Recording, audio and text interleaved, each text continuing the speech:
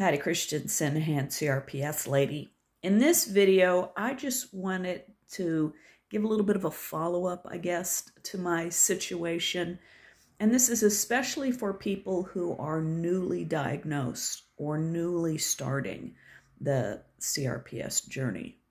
The thing with CRPS is, you're going along, you've had some kind of a trauma, surgery, car wreck, whatever, and you feel like you start to get better, and then all of a sudden, bam, something is wrong, and your pain is off the 10 scale, and nothing seems to work for it, right? And doctors can be confused because they're like, but you're healed. What's going on? Like for me, it was the carpal tunnel surgeries. You can't even hardly see that. And, and then all of a sudden there's all these reactions.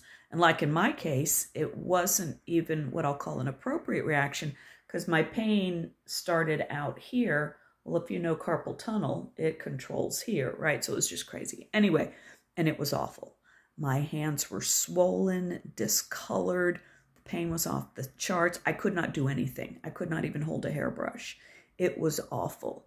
I decided early on not to take some of those pain medicines, mostly because most people say it doesn't seem to work because you don't have an acute injury. You've got, something going on up here. So I decided to go the more natural route and, watch some videos for pain doctor type stuff and went good and hard with the B1, the B6, the B12, the C, the magnesium, all those kinds of things. And now here I am, a year and a half later. And I'm glad I didn't give up in the beginning because that's the temptation. This disease has its nickname for a reason, right? It's just so overwhelming.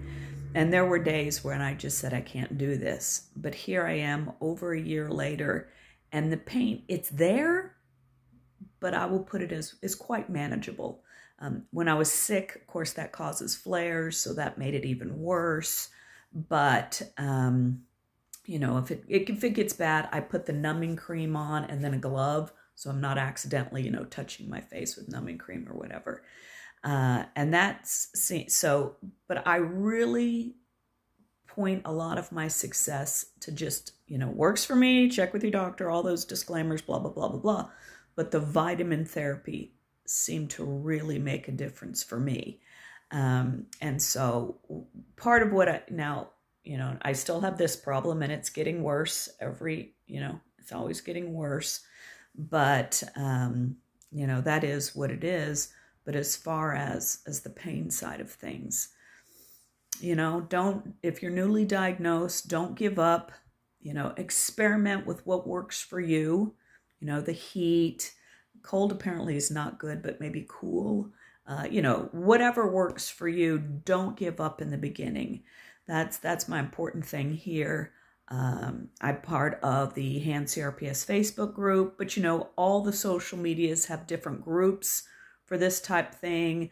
There's different YouTube folks, what do we call them? YouTubers that post things, for that support and to let you see, oh, year and a half out, okay, I'm not going to give up.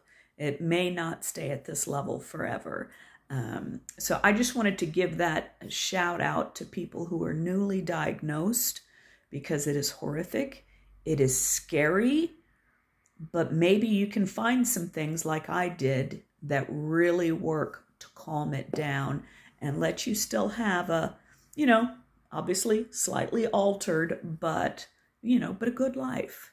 So just, that's what I wanted this shout out for, is for the newly diagnosed.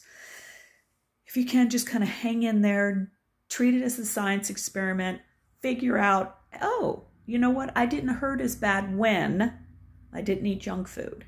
Oh, I didn't hurt as bad when I put mitts on, those types of things, and just kind of keep track and just whittle away at it slowly, and hopefully you'll do well. So that's today's shout out.